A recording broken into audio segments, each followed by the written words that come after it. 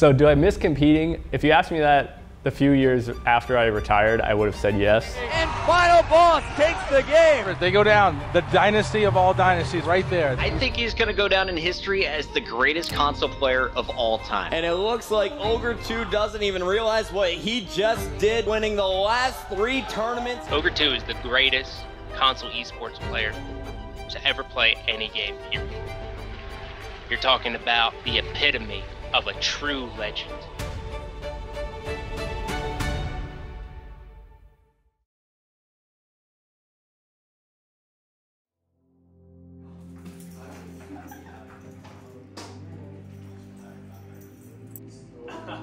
That's a wet mouth. My name is Tom Ryan. I used to compete in Halo as Ogre 2, and now I'm the general manager for the Florida Mutineers. When I did on that floor, I was the not missing. I had a really great childhood. I grew up in the suburbs and had a lot of neighborhood friends that we would play with. I grew up playing sports. My twin brother and I were very into soccer. We traveled all over the country for soccer. This was before Halo kicked in. We were always an active family. We had 4 kids, only 4 years apart. Tom has an older brother, a twin brother, and a younger sister. So. And how was the relationship between the twins like? It's almost inseparable. Dan is a slightly more assertive personality, I guess, and Tom was quiet at the time, but he's really not anymore, you know. Growing up, they did almost everything together. They have really similar interests. They had a lot of the same friends, and really until Dan moved to Australia in their early to mid 20s, like they hadn't really spent significant time apart. For us, we always had kind of like our best friend or a really close friend that had similar interests, same exact age, always available to do things and stuff. And like I've got a son now. He's, we just got the one. And I just sometimes I think if he had a twin, like how awesome his life would be. And it makes me realize that I really was lucky to have a twin. With my twin brother, my relationship's great. Obviously he's been living in Australia for the last 11, 12 years. So we only see each other in person probably once a year max, but we still talk or text daily. And the time difference makes it tough, but we still find time to game from time to time, a couple days a week if possible, for a few hours. Dude, you suck. You just missed 2 rockets on him. They're back. Flat. You're trash. So it is a long story, but Halo was kind of a love at first sight. We grew up playing Nintendo mostly.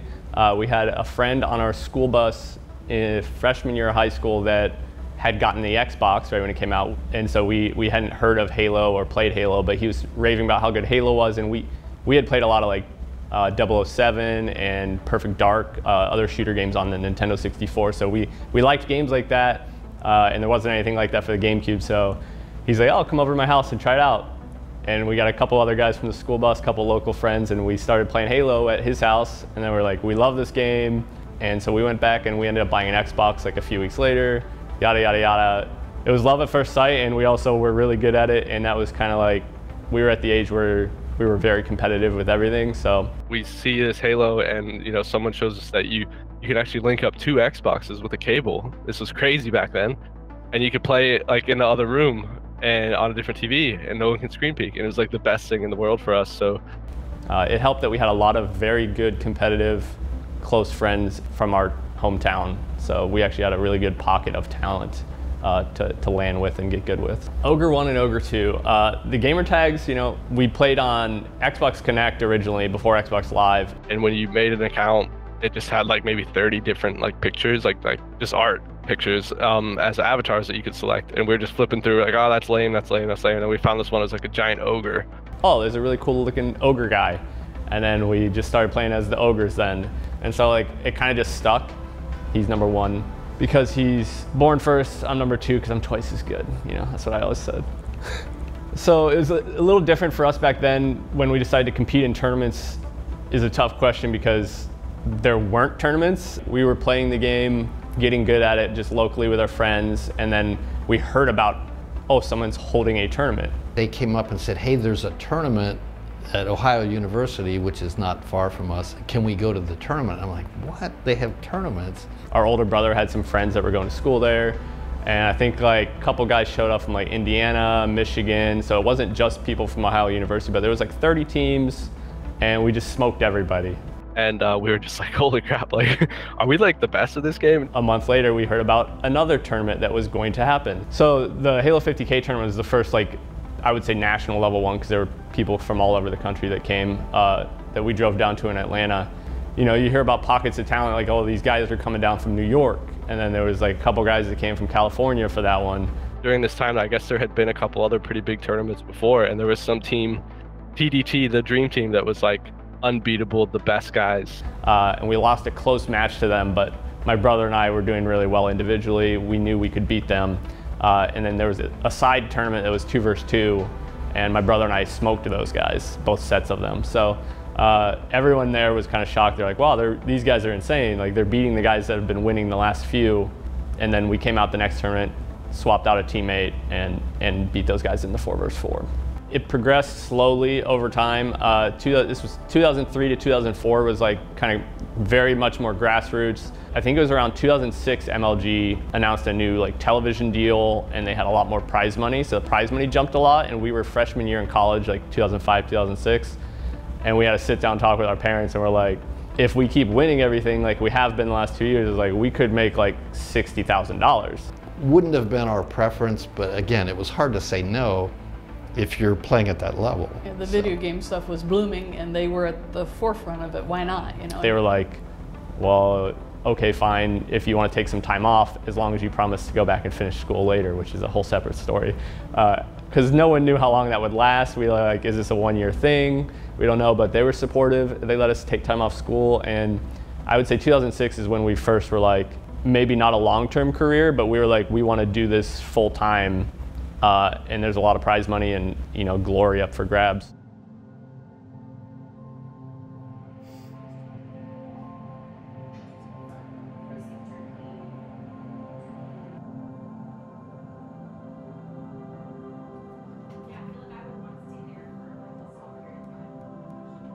The house that the boys grew up in, we had a partially finished basement, and they would do their gaming down there. Boys would ring the doorbell on Friday night, and I'd look out and there'd be 2 or 3 guys out there holding a TV. You know, throughout Halo, our house was like the LAN house, and that's because our parents, they were okay with having neighborhood friends over. You know, that growing up, it was always like that. All the kids would come over, and they would just knock on the door. We'd let them in, and we'd have like 4 or 5 friends over all the time, just running around our house. It was like the hub house of the street that we lived on.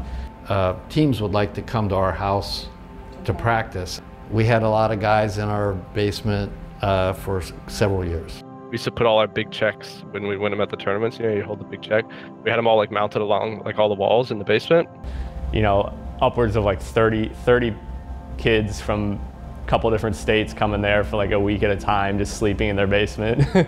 So it was pretty crazy, but our house was the LAN house. Everybody came over to our house from all over the country, is what it turned into. Let's talk about your personal life. What personal life? I didn't think about it much at the time, obviously, but my girlfriend at the time played Halo. All of my close friends throughout my life and my teenage and adult life played Halo. So it's very much a case where they intertwined. Our friends from high school that I became closest friends with, like the people I would look back and say those were my friends, they were all the guys that would come over and LAN Halo 1 and 2 with us. So they all played Halo. So it was really just a scenario where I just developed friends in the passion that I had. I don't know if I could talk too much about like winning. I think, you know, that's just kind of something that like I got lucky, and my formula of how I approach things and whatever, it works out. And I obviously had the talent, which I didn't know at the time originally. So our longest winning streak was 2005 through 2006, which was Halo 2 with my brother, Walshy, and Saiyan. Me and my brother and Walshy teamed for like 6 or 7 years, from end of Halo 1 through all of Halo 2, early Halo 3. But that Halo 2 era was our most dominant for sure. When my brother decided to retire, that was definitely a tough period. Obviously, at the time, I would have preferred that he didn't retire. He was still good. He had a long-distance girlfriend at the time, which was the main factor. who he's now married to. They've been together for like 13 years. They had been dating long distance for like over a year, and he wasn't having fun competing anymore. 2008, we weren't winning anymore. We were getting like top 4, like 3rd, 4th a lot, missing the finals. And he finally said, you know what, I'm ready to move on. And he said, I'm just gonna move to Australia. So that was hard on the whole family. Tom doesn't talk about it, but it had to be hardest on him because they're so close. It wasn't a surprise. It was a long time coming, and it was something that Dan really wanted to do. But it was kind of a big deal. It was kind of bittersweet because it really was. Dan was moving to the opposite side of the world, and it was sad to see him move away so far. It was a tough period, and 2009 was my worst season ever, and that was right after my brother retired. I did have some pretty dominant eras with Pistola. Pistola is obviously much different than my brother. He's much younger. He was like entering his prime. He was like 18 at the time when we got him. He very much became kind of a little brother at the time. I was much older than he was, 7 or 8 years older. But yeah, getting him was like, he did become kind of a replacement for my brother in a sense. I teamed with Pistola for the next like 3 years straight. End of 2010 where we won the last 3 straight. Then the next year, 2011, Halo Reach came out, and me and Pistola went and teamed with Roy and Lunchbox. But we stayed together, the 2 of us stayed together, and we were like the most dominant team that whole year. We won the national championship again. Yeah, there was like a good 2.5 year period where me and Pistola were running it as well, which was not quite as dominant as the earlier days with our final boss team, but pretty cool times.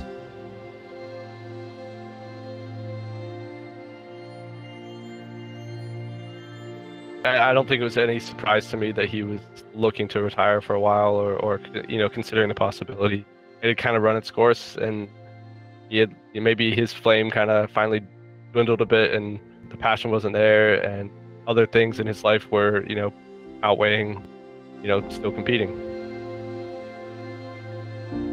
So I love it here. Mutineers, you know, I am a Mutineer now. You know, I just love the competition side of it, and it's the perfect job for me because I love being involved in that. So do I miss competing? If you asked me that the few years after I retired, I would have said yes. There was always the itch to come back. I still felt like I was, you know, good enough. I would say the longer I've not competed, I'm very much over it. There was a lot of added stress to that, especially as you get older and you're doing it as a job. It's like you need to perform, you need to be winning. You know, versus early days, I was just doing it for fun. Even if I wasn't winning, I would have been going to tournaments. But I will say watching a team that you are invested in is a lot more stressful than actually when I was competing. When I was competing, I never used to think about it, you know, never got nervous. You get up on stage and you're like, once the game starts, you're just locked in. It's like the same thing you do every day. You love it. I'm gonna go beat these guys. Watching, it's like you're completely out of control. You can't even talk to them between games. Sometimes I'll go up and tell the coach, like, go tell them to do this, you know, like as if that's making a difference. I don't know if it is, but I would say my heart races way more now than it ever did competing.